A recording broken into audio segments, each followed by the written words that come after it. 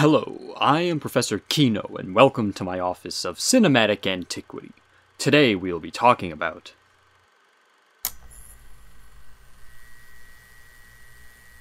the Stephen King film adaptation renaissance is still trucking away at full speed. Dr. Sleep is the fourth film adaptation of one of King's work to have come out this year, following Pet Sematary, It Chapter 2, and In the Tall Grass, and was also, in my honest opinion, the most challenging. And by this I don't mean on a technical standpoint or narrative standpoint necessarily, but on the mere fact that in making this film, it needed to adapt, in a sense, two different works. The first of these is, of course, the Stephen King book titled Dr. Sleep itself, the sequel to the 1977 King masterpiece The Shining that had been gestating in King's mind for 36 years before being published in 2013. And the second work that needed to be adapted was Stanley Kubrick's 1980 adaptation of The Shining, a film that King openly detests due to the narrative liberties that it takes of his book. In fact, King hates Kubrick's Shining so much that he actually went out and made his own adaptation of it with a 3-episode miniseries in 1997. Despite this effort, though, Kubrick's Shining is still considered by most everyone to be the superior of the two screen adaptations, and is the one that most everyone thinks of when contemplating The Shining. So to put this simply, when director Mike Flanagan came in to direct Dr. Sleep, he had a difficult task ahead of him. He needed to adapt King's book to appease King and his plethora of fans, in addition to creating a sequel to Kubrick's film in such a way so as to appease his plethora of fans. I mean, how do you even do that? The two groups are almost polar opposites. How do you make something that appeals to both? But I had faith in Mike Flanagan because of his previous creative, smart, and spooky work on Oculus, Hush, Oujia, Origin of Evil, Gerald's Game, which just so happens to be another King adaptation, and the spectacular Haunting of Hill House. So, did he pull off the seemingly impossible task of adapting Dr. Sleep to the silver screen, or is the result just a snooze fest? Premise. After spending 40 years trying to escape the trauma caused by his father's axe-murdering fiasco at the Overlook Hotel, as well as his complicated telepathic power known simply as The Shining, Danny Torrance finally finds some semblance of peace by starting a new life far away from his complicated history. But after he comes into contact with a young girl, Abra, who shares his ability to shine, and together they discover a group of humanoid beings known as the True Knot, led by the chilling Rose the Hat, who hunt people with the ability to shine in order to feed off of their essence, Danny is forced to confront the past he has been trying to distance himself from in order to save Abra from being devoured by the True Knot. Writing. I touched on the complications with writing this film in the intro, but I want to dive deeper here, because despite the hardships that came with writing Dr. Sleep, Mike Flanagan was fully on board. In an interview with the Daily Beast, he said he was excited, although effing terrified, to take on the challenge, because being a fan of both the Shining book and film, as well as the Dr. Sleep book, Flanagan thought that directing Dr. Sleep would be the perfect opportunity to honor and celebrate all three works. And so, slight spoiler here, Flanagan said that one of the first decisions he made was to adapt the Dr. Sleep book the way it was written until the third act. For those that don't know, in the Shining book, the Overlook Hotel burns down at the end, and in the Dr. Sleep book, there was a final confrontation that occurs on the grounds where the Overlook once stood. However, in Kubrick's Shining film, the Overlook doesn't burn down. So Flanagan wanted to keep the final confrontation in his Dr. Sleep film more or less the same as it is in the book, but feature it at the Overlook Hotel instead, in order to honor both King's and Kubrick's creative minds. Now, this idea was initially rejected by King, who Flanagan pitched the idea to almost immediately, for fairly obvious reasons. But after some more talks, King eventually came around to the concept, and production on Dr. Sleep began. And the final film feels very much like what Flanagan was aiming for. The first two acts, despite some small references to the events of The Shining in the very beginning, feel like a story that is separated from The Shining, whereas The Shining film was about at its core the vicious shattering of a family's ties to each other within a very haunting and claustrophobic environment. Dr. Sleep tackles the trauma caused by that breakup on the family's child well into his adult life by using a more open setting that showcases how expansive the trauma is, i.e. to show that the damage isn't relegated to a singular place, but instead present in every aspect of life. However, Dr. Sleep isn't all depressing because it is also about the journey out of this deep-seated trauma, through confronting it directly and conquering it. Consequently, because of this difference, by the end of Dr. Sleep, it and The Shining feel like two vastly different films, or stories if you are coming into this film off the back of The Shining book. But despite this, they still feel like two halves of one complete narrative, one that follows the formulation of someone's trauma and the journey through it. And that's fantastic, because due to this, the two films never feel forced together in any way. The connection feels very natural, and this is in part due to Dr. Sleep focusing on the small moments and not relying on homages and fan service, at least until the third act, to relate itself to The Shining. Flanagan spends time developing Danny as an adult, showcasing his trauma and revealing what the Shining ability actually is, and the powers that come with it, something that Kubrick's film never really touched on. And in addition to this, Flanagan also spends plenty of time characterizing both Abra, the girl that Danny connects with who shares his ability to shine, and Rose the Hat, the primary villain of the film, and makes it clear how each of them relates to Danny's trauma and journey to salvation. That being said, by focusing on these smaller character moments, the film does tend to stick to its own slow pace, and it can feel a little bit plotting at times, which might bore some viewers. And alternatively, when the film reaches its third act, which features a lot of callbacks, the film does transition to feeling a little bit like it is retreading some of the ground of Kubrick's Shining by going like, remember this, and that, and that? However, since all of these callbacks are of iconic moments, and since Dr. Sleep spends a worthwhile 2 hours doing its own fascinating and creepy thing before we get there, the homages feel welcome and fully earned.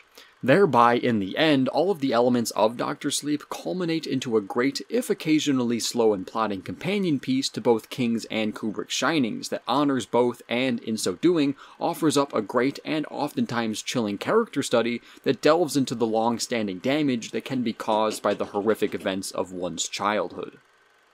Acting. There is a sizable cast here, but the primary three are Ewan McGregor as the adult Danny Torrance, Kyliegh Curran as Abra, and Rebecca Ferguson as Rose the Hat. Of these three, Rebecca Ferguson is far and away the best of them. She is seductive, charismatic, and wholly terrifying, usually all at the same time. She delivers a performance that is plain chilling. I honestly put her up alongside Bill Skarsgård's Pennywise for best performance as a horror villain in 2019, for very different reasons, but still, she's spectacular. Following this, Kyliegh Curran is also good as Abra. She is fun to be around and full of a lot of strength, energy, and charm, and she makes for a great young Padawan type of character. And lastly, Ewan McGregor's Danny is a good lead and helps to ground the entire film. McGregor brings a lot of emotion to Danny's journey, though he is a lot more subtle with his delivery than his two counterparts. I don't think he is as captivating as Ferguson, but for being a character with a lot of deep-seated emotional trauma behind his every action, McGregor delivers the feels. Then, among the more secondary new cast members are Cliff Curtis as Danny's friend Billy, who comes off as a really good guy but doesn't bring too much else, and all of the members of the True Knot, which include Zahn McLaren as Crow Daddy, Emily Alyn Lind as Snakebite Andy, Selena Andrews as Apron Annie, Robert Longstreet as Barry the Chunk, Carell Strucken as Grandpa Flick, Catherine Parker as Silent Sari, James Flanagan as Diesel Doug, and Met Clark as Short Eddie, all of whom are suitably creepy, but are almost always overshadowed by the superior Rebecca Ferguson as their leader. Additionally, Zachary Momo and Jocelyn Donahue give fine performances as Abra's parents and do enough to make you care about them both, despite not getting that much screen time. And finally, small spoiler here, some of the cast from Kubrick's original Shining were recast for Dr. Sleep, namely the young Danny Torrance, originally played by Danny Lloyd, his mom, Wendy Torrance, originally played by Shelly Duval, the wise old Dick Halloran, played by the late great Scatman Crothers, a handful of original ghosts, including the naked bathtub lady in room 237, and even Jack Torrance himself, originally played by Jack Nicholson. And while the new cast members are clearly not the original actors, the performances given by them are pretty good, and once you get over the fact that the actors on screen in Dr. Sleep are not going to look 100% like their counterparts in The Shining, then it becomes really easy to just see the new cast as the characters they portray. And in some instances, the film even alludes to the fact that some of the recasted characters might not actually be who they resemble. It's fascinatingly well done, and this new cast includes Roger Dale Floyd as the young Danny, Alex Essoe as Wendy Torrance, Carl Lumley as Dick Halloran, and Henry Thomas as Jack Torrance.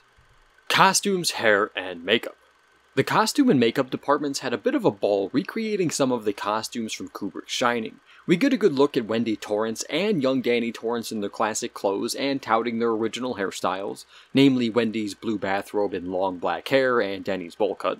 And there are also a lot of other little homages in the mix as well, such as the adult Danny wearing strikingly similar clothes to what his father Jack wore in The Shining, i.e. plaid button-down and overcoat. And, of course, the costume and makeup departments also did marvelous jobs recreating the creepy Overlook ghosts as well, including the creepy twins and the bathtub lady in room 237. And when it comes to new costumes, there are a lot of great ones as well, namely the look of the True Knot members. They all have on various clothes from different small cultures such as Romani and Native American, all mixed with modern ideas. And this style helps to characterize the True Knot members by making them and their actions feel like something out of some traditional, oft-forgotten folktale. It is cool, and I like their looks a lot. All in all, the costumes, hair, and makeup in this film are quite fantastic. Set design. Most notably here are the fantastic Overlook hotel sets. However, I can't give all the credit to the crew of this film since Kubrick and his team imagined them first back in 1980. However, the crew here did a great job at making these classic sets look worn down and forgotten, starving.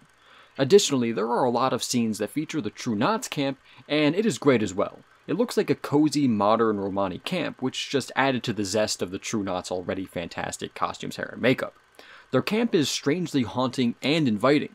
For example, the lighting of the camp and the various locations it was set up in seem like something straight out of a cult, which the True Knot kinda is, but it also looks like a place I would love to go and relax in. Get myself a drink and sit down around the fire, swap stories with my friends and family, and get spooky. I dug it. And while the rest of the new sets are good, some even resembling various sets in Kubrick's Shining, they are comparatively basic. An apartment, a town, a hospice care house, but the Overlook and the True Knot camp are definitely the standouts. Choreography. There was only a little bit of actual action in this film, and it typically goes by quickly. There are a few telepathic confrontations in people's minds that are more surreal than anything else. A pretty brutal abduction/torture scene, a shootout, a handful of small homages to Kubrick's original Shining, but none of these sequences are all that long or elaborate. And while they are handled pretty competently and they all work, the action is definitely not one of Dr. Sleep's main pulls. Cinematography.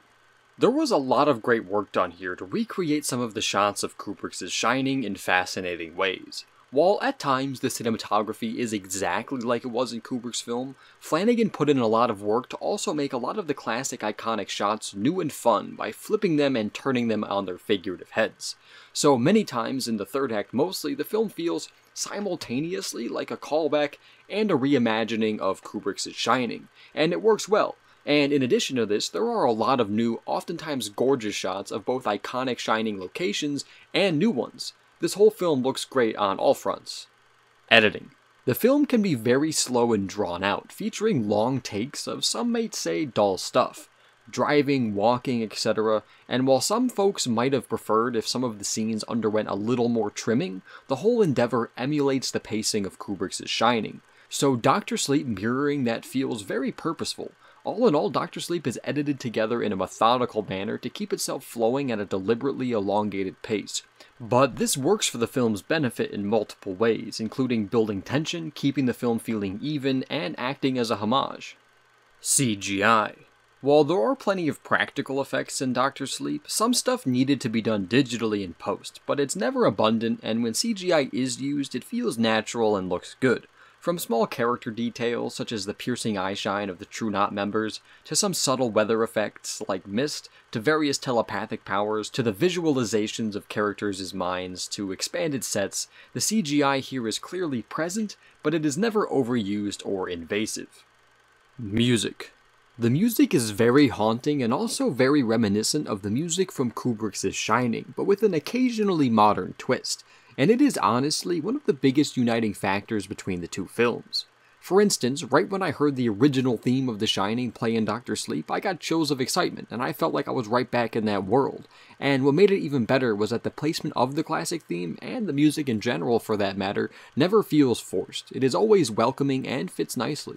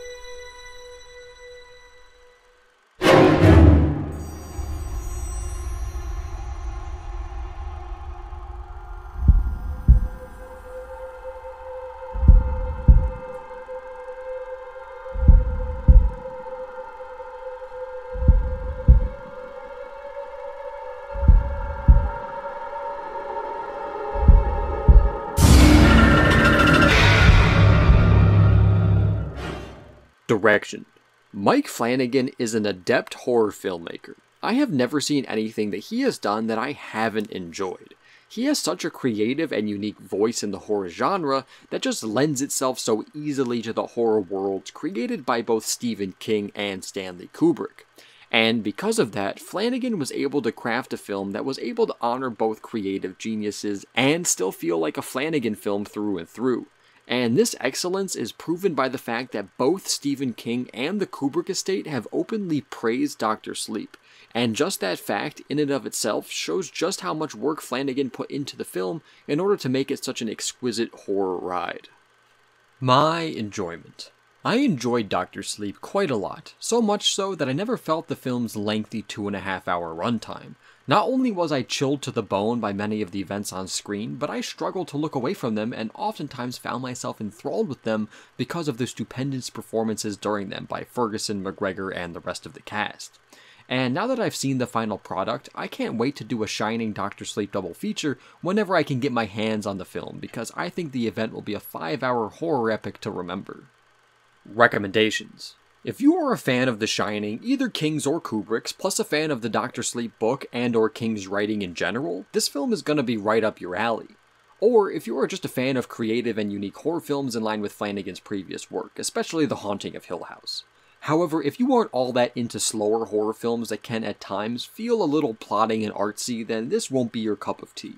But for anyone else who thinks they can push through that fact, Dr. Sleep is a deep, horrific time worth experiencing.